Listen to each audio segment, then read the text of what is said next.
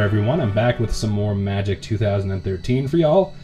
Today we are facing Nefarox and his Exalted Darkness deck. This is the deck we played as last game against Jace, and he's next up on the campaign, so let's take him down. I have bumped up the difficulty up to Planeswalker, up from Archmage, which is basically the difference between medium and hard. So we're on hard mode now.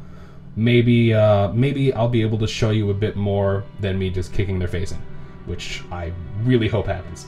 So let's take a look at our opening hand. Nefarox is playing first. 3 Swamps, Fume Spitter, Jet Medallion, Murder, and finally Sign in Blood.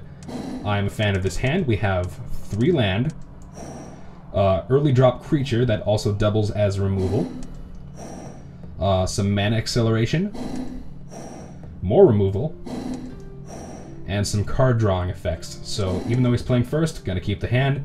Let's go. See what he does. We're in hard mode. Show me something, Nefarox. Here comes a Swamp and Tormented Soul. 1/1 spirit creature for 1 black mana. Tormented Soul can't block and is unblockable, so he's a perfect target for that Exalted mechanic. So let's go. Let's let him resolve that. That's the end of his turn. Let's see what we draw. We draw into Blister Beetle, which is nice. He's more creature / removal.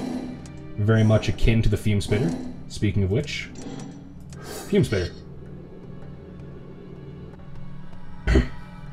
So the question is now, do I want to sack him right away to get rid of that? I think I do. I want to keep him off creatures if I can. Goodbye, Tormented Soul. And we're back to square one. Alright, that's the end of our turn. Next turn, I think we're going to drop down some mana acceleration. He plays a Plains. He now has both of his colors, because he's, of course, a black and white deck. Aven Squire comes onto the field. 1/1 for 1 colorless and 1 white. He's a flying Exalted. Very good platform right there. End of his turn. Let's see what we got. Well, just because I want to kill that very quickly, we're going to forego the acceleration and just play Blister Beetle and kill that right now. So here comes Blister Beetle, and when he enters the battlefield, I can have a target creature get -1/-1 until the end of turn, and that will, of course, be Aven Squire. So eat that. And he will die, and I actually get to keep my creature this time, so he's a bit better than Fume Spitter, in my opinion, although he is 1 more mana to play. Alright, let's see what's next on Nefarox's agenda. 5 cards in hand for him, 5 cards in hand for us. Cathedral of War. It's an Exalted land, which just taps for colorless mana, so I like that card. It's very important. Ooh, okay, that's nice. Tendrils of Corruption, 4 mana, and deals X damage to target creature, and you gain X life, where X is the number of swamps you control. So that is awesome if we ever get into some serious trouble and need some life. We're going to play a Swamp, and we're going to Sign in Blood. We're going to take 2 damage and draw an extra 2 cards, which is going to be nice. So we draw an extra Swamp, which is nice fuel for our Tendrils of Corruption, and we draw into some more removal, which is nice. We're also going to attack for 1. Okay. 1 damage going through. Technically not first blood on him, because we got hit first, thanks to our own Sign in Blood. But really, none of that matters, so why am I talking about it? I don't know. Another Plains for Nefarox. And... Duty Bound Dead is a 0/2 for 1 black mana, is Exalted, and can regenerate himself. So, good show there. I like that card.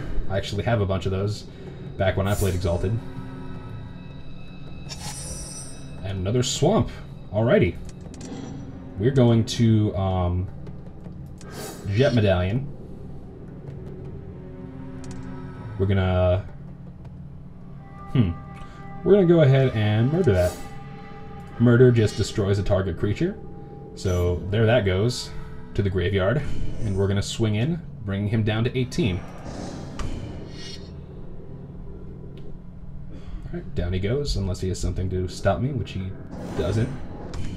I would like to get a bigger threat on the board. I mean, this 1/1 is nice, but he's only going to needle away, giving him an 18-turn clock, barring any blockers he puts up. Speaking of which, Battle Grace Angel comes onto the field. Flying Exalted, whenever a creature you control attacks alone, it gains lifelink until the end of turn. That is dying. That has to die because I don't want him gaining life on me. Okie dokie. End of his turn. And we will first Tendrils of Corruption on the Battle Grace Angel, which kills it and brings us up to 23. We're also going to play a Fume Spitter. And here we go. Another attack, bringing him down to 17. Damage will resolve, it looks like. Alright. Slow going, but we're getting there. I'm hoping we can draw something and wrap this up a little quicker. What's next? A Plains. He keeps getting mana steadily, just like us. For once. Another Duty-Bound Dead. Okay. I don't have any removal that will deal with it permanently. I just have this, which won't kill it, but it will stop it from blocking. I might go ahead and put that on him. A Swamp. We're gonna... Looks like we're getting a bit flooded right now, mana-wise. I mean, that's good for this deck because there is a lot of very high casting cost creatures in it. But soon we need to draw something. So, Crippling Blight on the Duty-Bound Dead. Crippling Blight, what it does is it just gives it -1/-1, and it can't block. So I'm going to be able to get in for 2 this turn.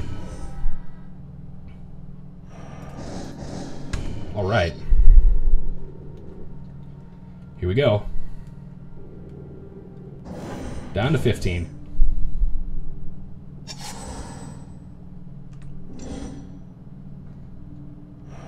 Okie dokie.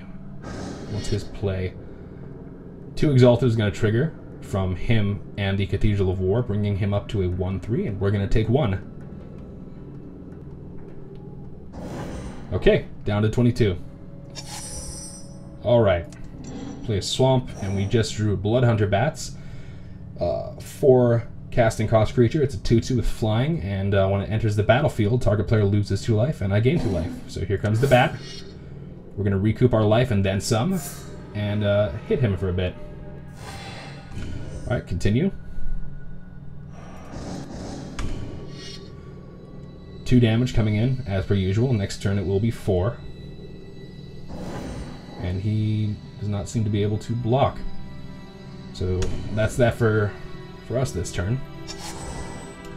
New turn from Nefarox. Come on, buddy. Guardians of Akrasa, Defender Exalted, costs 3 mana, and it's a 0/4. It's got a very, very big butt on that creature, so actually none of our creatures can get through that, so he has a very reliable blocker now, which I'm very, very happy to see. I didn't want to just shut him out. Okay. So he's coming in again. That is actually going to hit for 2 this turn, because the 3 Exalted triggers are happening. And we're going to skip blocking, because I don't want to lose my lovely Bloodhunter Bat. It's too precious for this world. Okay, here's what I've been waiting for. Nightmare. Costs 6 mana to play, and his power and toughness are equal to the number of swamps I control, which is right now 7, plus he's flying. So we're about to have a 7/7 flyer on the field. Very happy about that. Although, you know, we played Exalted Darkness last game against Jace, so we know that his deck has removal in the form of Pacifisms, and I think it's Pacifism and Doomblade in that deck. Thankfully, Doomblade won't affect Nightmare because he's a black creature, and Doomblade only destroys non-black creatures, but a Pacifism would really shit on my day. So we're going to swing with all. Go Fume Spitter, go Blister Beetle, go Bloodhunter Bats. Bats. There we go. I can speak English. I swear to you, I passed elementary school. Okay, he goes down to 8. And we'll see what his response is to my Nightmare. Pacifism. See, I knew that was coming. Very, very good, sir. You have basically taken the nightmare out of the game. Unfortunately for you, I still have quite a big advantage, because you don't really have any blockers that do damage, so you can't really chump away my guys. And I do have an air threat, so he's attacking for 2 again. Bring us down to 20. Congratulations, Nefarox. We're at 20 life, which is the starting life total. Although we did kind of whiff on our drawing a swamp, which is functionally useless right now. We're going to bring in some more damage. Bring him down to 5. He's running out of time. But he has been able to pull some interesting tricks out of his bag, such as this pacifism here. This one. Yeah. Okay, he's down to 5. Let's see what his next play is. Okay. Just a swing. Alright, we're going to take another 2. See, that would be 3, because there are 3 Exalted triggers, but thanks to Crippling Blight, which a lot of people in Standard right now think is a terrible card, and to be fair, in the metagame it really isn't that good, but right now it's really really proving its worth to me. Down to 18. Okay, Last Kiss. 2 damage to target creature, and you gain 2 life. So this is a perfect chance for me to take out his sole attacker right now, which is the Duty-Bound Dead. So we're going to go ahead and play that, kill him, and gain ourselves 2 life, bringing us back up to 20. Although he is going to regenerate. I should have seen that coming. That's just some absent-mindedness, obliviousness, and sheer stupidity on my part. But we will continue to fight, no matter what. As per usual, we're going to get our 3 damage in. Oh, we did, however, gain that 2 life. Last Kiss didn't kill him, but we got that 2 life, which is nice. Oh, I'm stupid. Of course we got the 2 life, because it still did the 2 damage. It's not like it got countered. He just regenerated his guy. I'm gonna try and be smarter. It may be a feat beyond me, but we'll give it a shot. So he plays an Evolving Wilds, giving him essentially a land tutor, and he's attacking for 2 again, bringing us down. And functionally, he's dead on board right now. So what is this? Infest. All creatures get -2/-2 to the end of turn. That's a really fun card, but that will kill my guys. So what I'm going to do is go ahead and swing in for the victory right now.